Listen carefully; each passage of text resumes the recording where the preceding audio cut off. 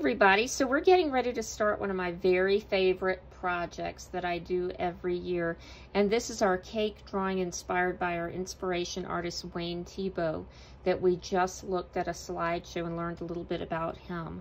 And so I'm going to go ahead and get started with a really simple cake, and you'll probably want to do a few practice sketches first before you decide on your final design. And so I'm going to just start out with drawing an oval, or some of you might call this an ellipse.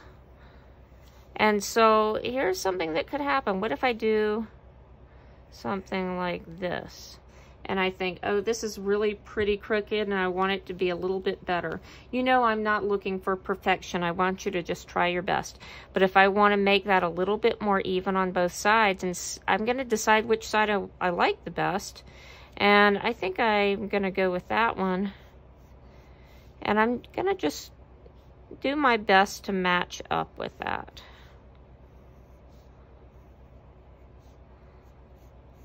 So you can do a lot of editing of your drawing to get it the way you want it to look. So we'll just erase the part that was kind of too flat. And I'm just going to go with that. I could adjust it a little bit more, but that's good enough for me for right now. So now I'm going to come down straight with two parallel lines, straight down from the edge of my cake. Or it's going to be a cake. It was just an oval to start with. And now here's something I commonly see students doing. I wonder if any of you notice something that's wrong with that. I bet you do.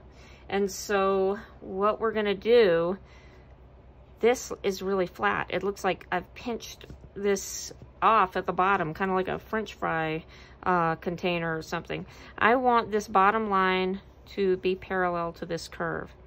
And so I'm just going to erase that line.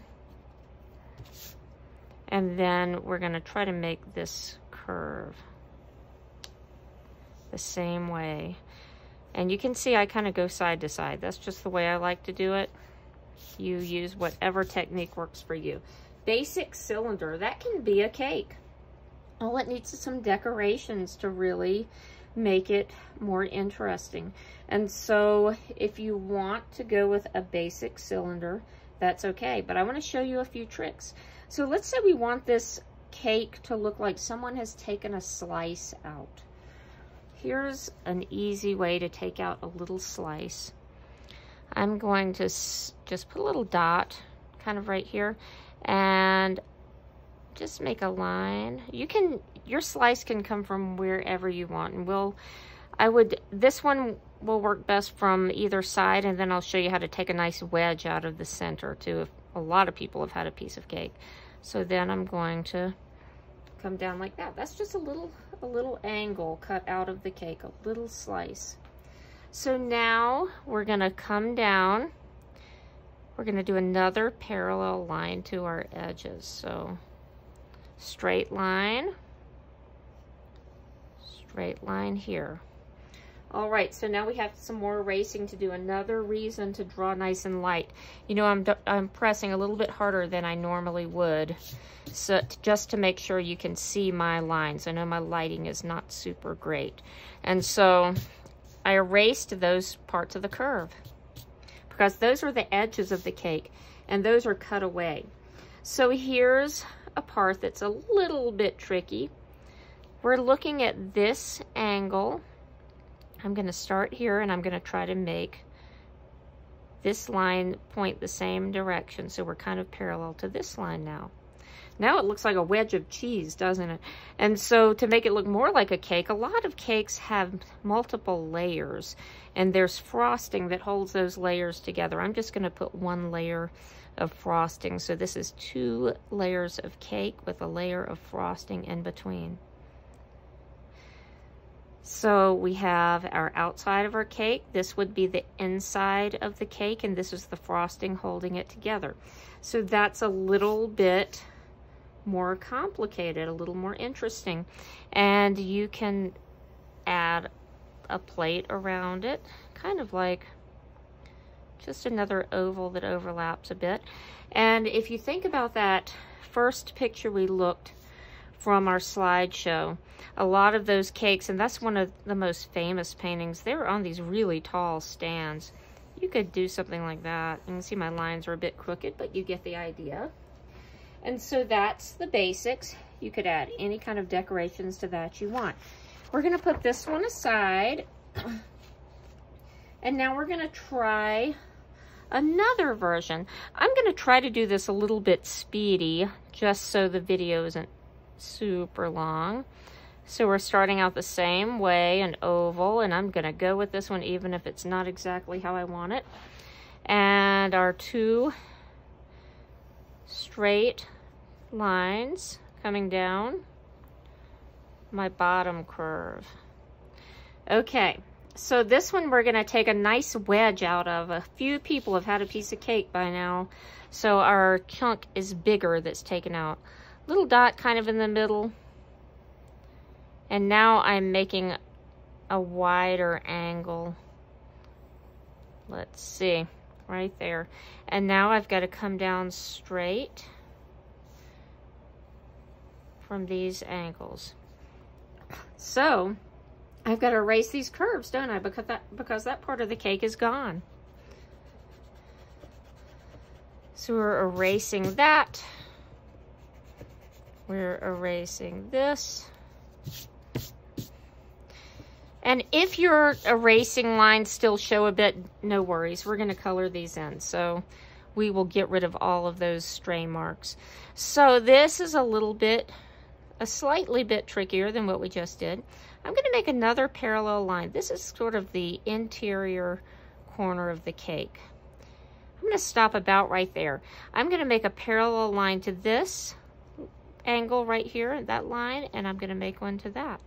So I'm going to go in, and then I'm going to come to this one. And you can see I have a bit more that I want to erase.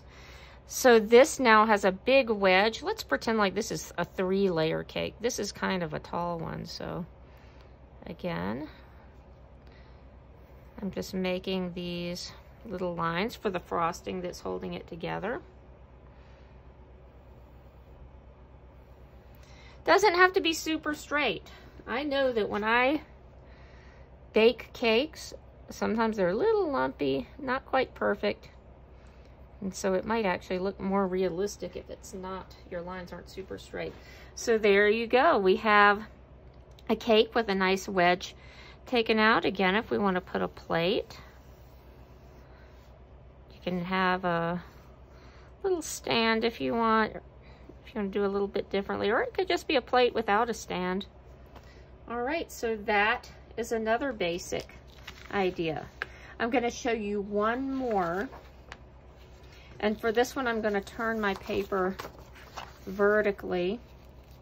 This is going to be what we would call a tiered cake, and not tears like our eyes. Let me write that word up here for you.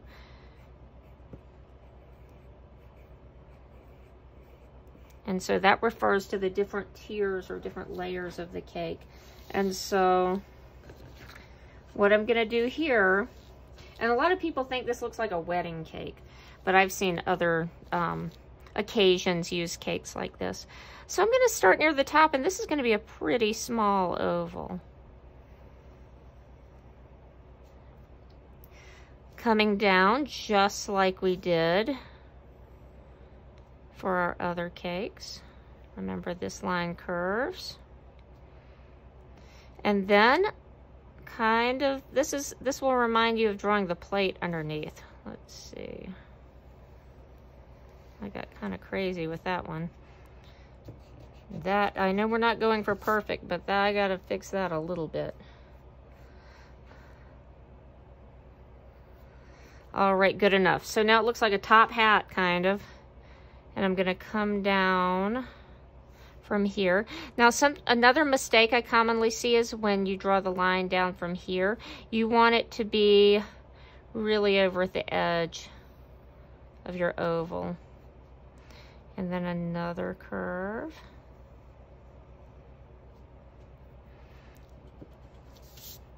And now let's make another layer. You can see each one's getting a little bit bigger. And that is pretty crooked, but you get the idea. Coming down. So you can see how that goes. If you want to get really, really fancy and make it even taller, you could do that. But if you want to go with any of these designs, think about how you can make it more creative. You can make some swags if you want. I don't know if any of you have ever watched those fancy cake decorating shows, but you can put anything on a cake. That could just be a little dab of frosting right there. You can put those little piped edges. Piped means it's in a little bag and you sort of squeeze the frosting out. Some of you might have tried that before. But you can get really creative. Here's a super duper easy little rose you can make if you want. Little swirl. U under it. Letter U. Maybe some leaves. You could put strawberries. You can just get really creative. I didn't put a plate under this one, but we talked about how to do that. And so let's get creative. Let's practice a few designs. One more quick tip. I know this video is very long. I'm just going to show you with this. One thing I might do if I was really just starting off to get ideas. I went through a lot of paper right here. You could just divide your paper into sections and make some little miniatures designs here. And that way you don't have to use so much paper for your practice. All right, let's get started drawing our cakes.